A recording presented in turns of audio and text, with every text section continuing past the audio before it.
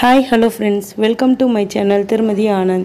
இன்னைக்கு நம்ம சேனல்ல என்ன வீடியோன்னு கேட்டிங்கனா ரொம்பவே சூப்பரான ஹெல்தியான வீட்லயே நம்ம செய்யக்கூடிய குல்ஃபி ஐஸ்கிரீம் தான் பார்க்க போறோம். இதுக்கு வந்து மெயின் இன்கிரிடியன்ட் என்ன கேட்டிங்கனா கேசர் பாதாம் complan mix. இதுதான் நான் இன்னைக்கு எடுத்துக்க போறேன்.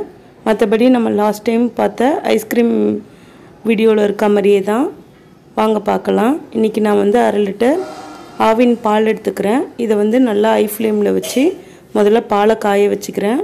இது பார்த்திங்கன்னா ஆவின் ப்ரௌன். இன்றைக்கி நான் எடுத்துருக்க பால் ஆரஞ்சும் நல்லா தான் இருக்கும். இப்போ வந்து பால் நல்லா காஞ்சிட்ருக்கு. இப்போ பால் நல்லா பொங்கிடுச்சு.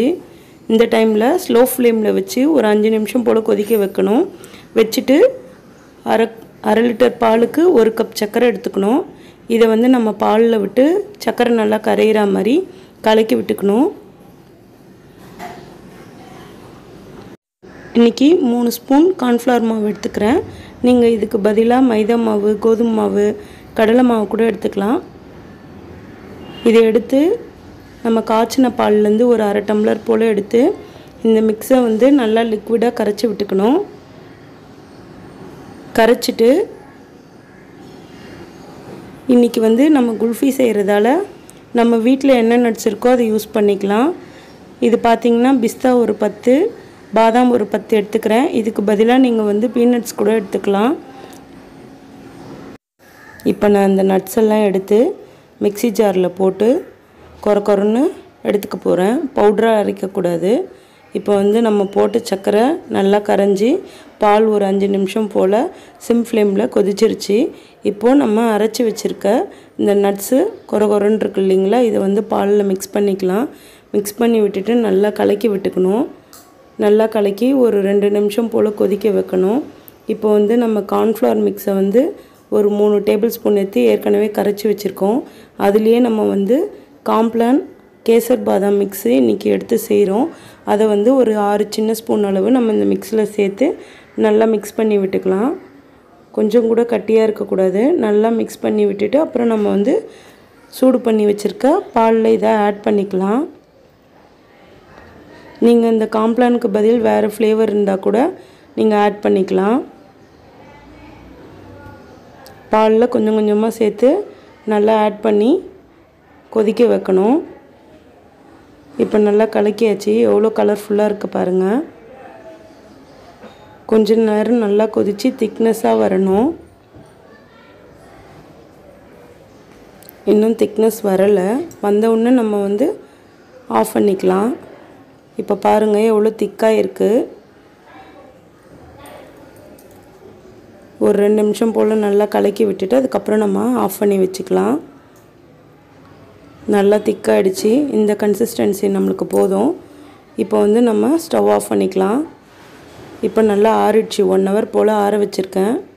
ஆற வச்சுட்டு ஒரு மிக்ஸி ஜார் எடுத்து அதில் நம்ம இந்த மிக்ஸை ஊற்றி ஒரு 3 நிமிஷம் போல் நல்லா க்ரீமியாக அடித்து எடுத்துக்கணும். எவ்வளோ க்ரீமியாக இருக்குது பாருங்கள். இதை வந்து நம்ம வெறுமனே அப்படியே கூட சாப்பிட்லாம். அவ்வளோ நல்லாயிருக்கும். நீங்கள் இதை குச்சி வைக்காமல் அப்படியே கூட எடுத்து சாப்பிட்லாம். இப்போ வந்து நம்ம இந்த பாக்ஸில் ஏர்டைட் பாக்ஸில் ஊற்றியாச்சு. எடுத்து ஃப்ரிட்ஜில் ஸ்டோர் பண்ணி வச்சுக்கிறேன். ஃப்ரீசரில் ஒரு 2 மணி நேரம் இருக்கணும். 2 மணி நேரம் கழித்து திருப்பி இன்னொரு முறை இந்த மாதிரி பெரிய ஜாராக எடுத்து நல்லா ஊற்றி ஒரு 5 நிமிஷம் போல் அடித்து எடுத்துக்கிட்டிங்கன்னா நல்லா ஒரு க்ரீமியாக சாஃப்டாக கிடைக்கும். இப்போ வந்து நான் ஒரு டம்ளராக இதை ஊற்றி வச்சுக்க போகிறேன். சின்ன சின்ன டம்ளர் எடுத்து நம்ம வந்து இருக்கிற இந்த ஐஸ்கிரீம் மிக்ஸை எல்லா டம்ளர்லேயும் நம்ம ஊற்றி எடுத்துக்கலாம். ஊற்றி எடுத்துட்டு காலைல டைமில் கூட நீங்கள் குச்சி சொருகி நீங்கள் அதை எடுத்துக்கலாம். ஆனால் வந்து அது டக்குன்னு வெளியே வரத்துக்கு வாய்ப்பு இருக்குது. அதனால் நம்ம வந்து இப்போவே அதை போட்டுக்கலாம். பாருங்கள் எவ்வளோ சூப்பராக கலர்ஃபுல்லாக நம்மளோட குல்ஃபி ஐஸ்கிரீம் மிக்ஸ் ரெடி ஆகிடுச்சு. இப்போ நான் இந்த குச்சியெல்லாம் அதில் இன்சர்ட் பண்ணிட்டேன். எல்லாமே கிராஸாக தான் இருக்குது. ஏன்னா இப்போ லிக்விடாக இருக்குது இல்லைங்களா. மணி இப்போ 9:30. அதனால் நான் இப்போவே குச்சி வச்சு எடுத்து ஃப்ரீசரில் வச்சுட்டேன். இப்போ பாருங்கள் காலையில் ஒரு 8 ஹவர்ஸ் கழித்து எடுத்திருக்கேன்.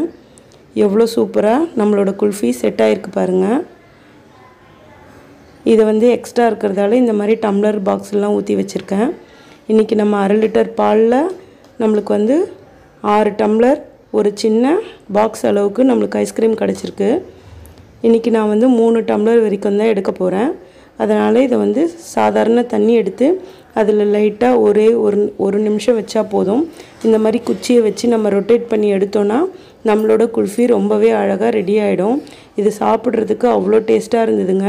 உள்ள இந்த நட்ஸோட டேஸ்ட்டு பார்த்திங்கன்னா ரொம்ப ரிச்சாக இருந்தது. நம்ம கடைகள்லாம் வாங்காமல் வீட்லேயே செஞ்சதால் ரொம்பவே ஹெல்த்தியானதும் கூட. உங்களோட குழந்தைங்களுக்கும் நீங்கள் இந்த மாதிரி செஞ்சு கொடுங்க. சம்மருக்கு ரொம்பவே ஏற்ற சூப்பரான ஐஸ்கிரீம் கூட. இந்த வீடியோ உங்கள் எல்லாருக்கும் பிடிச்சிருந்தா லைக் பண்ணுங்கள், ஷேர் பண்ணுங்கள், கமெண்ட் பண்ணுங்கள். மறக்காமல் நம்ம சேனலை சப்ஸ்கிரைப் பண்ணுங்கள். தேங்க்யூ ஃபார் வாட்சிங்.